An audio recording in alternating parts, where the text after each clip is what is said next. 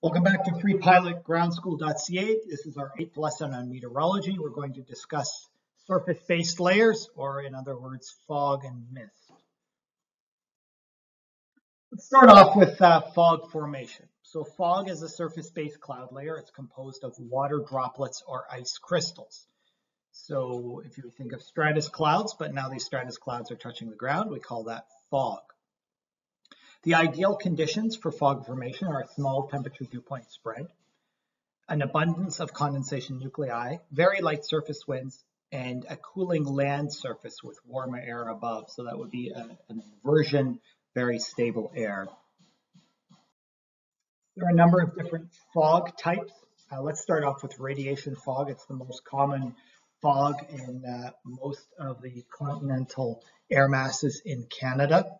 So we have clear nights, and the clear nights, the temperature dew point spread is very narrow. As the Earth cools down from the radiation escaping from the ground and escaping the atmosphere, the Earth's surface cools to the dew point.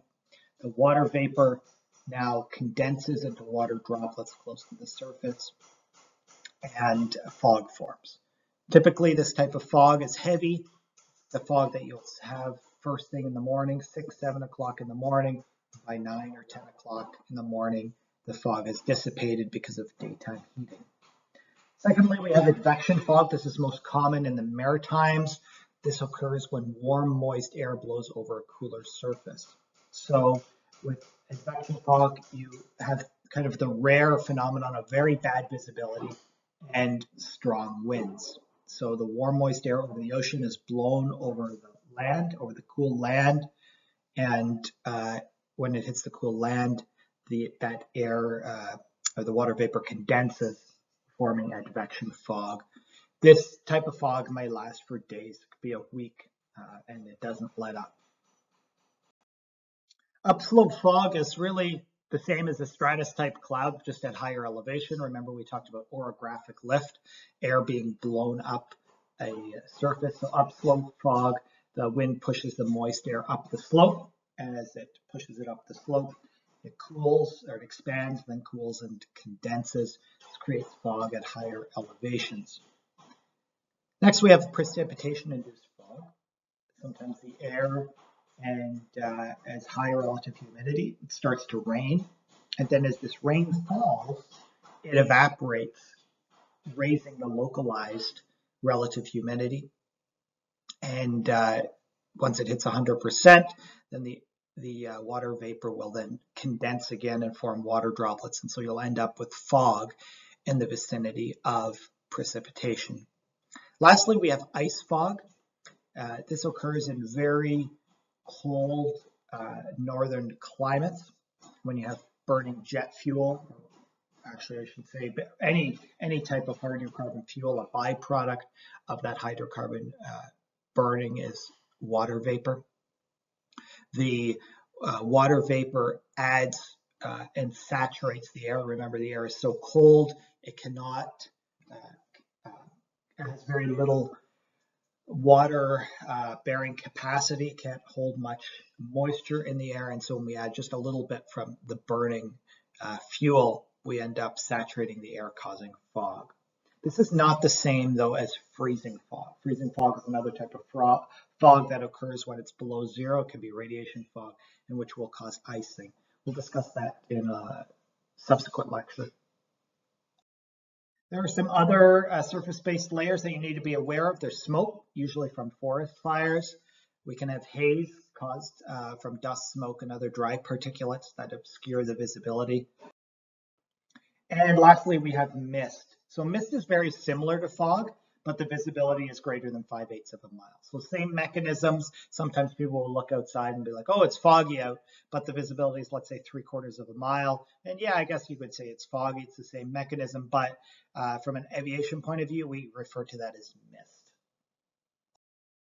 We can have blowing obstructions to visibility, such as blowing snow in Canada, or in desert regions, dust or sand that will obstruct the visibility. Typically, blowing obstructions are they're not very thick layers. You might have very good visibility above the blowing snow. It might be clear above, but the 20 feet above the surface, the visibility is very low, let's say half a mile in blowing snow, even though the weather is quite nice above it.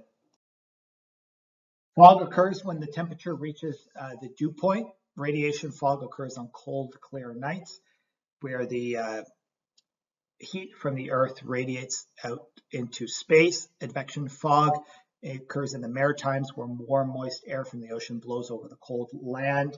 We have strong winds and can last days at a time. Upslope fog is essentially a cloud, but the terrain is at higher elevations.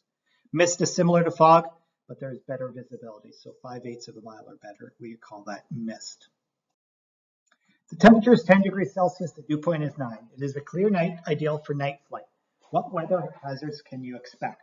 So remember, the temperature dew point spread is quite narrow. It's only 1 degree, and it's a clear night. So we know that the Earth's heat will radiate out, so the temperature will drop. Well, what happens when the temperature hits 9 degrees and the dew point's 9 degrees? Well, the air will be saturated and the water vapor will condense.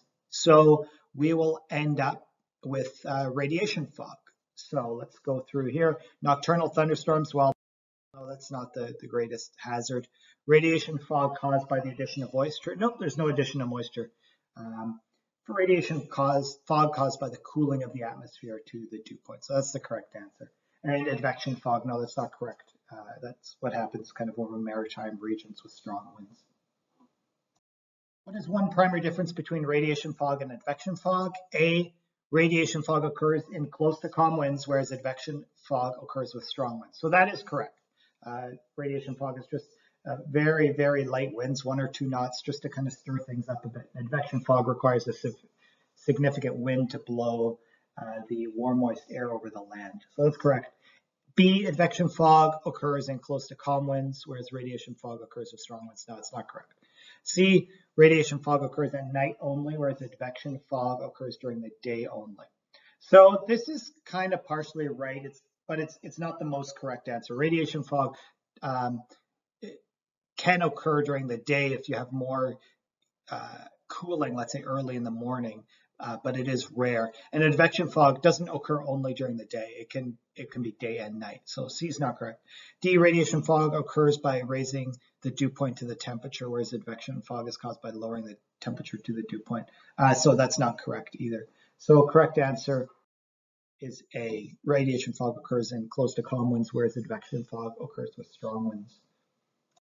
So here's a bit of a tricky question. When is ice fog most likely to occur? So if we recall, ice fog occurs in very cold climates where we add water vapor caused by the burning of hydrocarbons. So when is it most likely to occur? A, on cold, clear nights. So normally cold, clear nights, that's what we associate with radiation fog, but let's work our way through it. B, on warm summer days. So no, definitely not. We would not be adding enough water vapor from the burning of hydrocarbons. So B is not correct. C, near the ocean. So that's usually associated with advection fog, but it's not likely to occur near the ocean because near the ocean we generally have warmer temperatures on the grand scheme of things. D, at higher elevations. That's somewhat irrelevant to the question if it's at high or low elevation. So we kind of have 4 bad answers, but which one is the most correct? The most correct would be A, on cold, clear nights, because the other ones are obviously wrong. But on cold, clear nights, yeah, that would be when it's most likely to occur. Cold, clear nights and they'd be very, very cold. So that concludes this lesson on surface-based layers, fog. Thanks for joining us. We'll see you on our next lesson.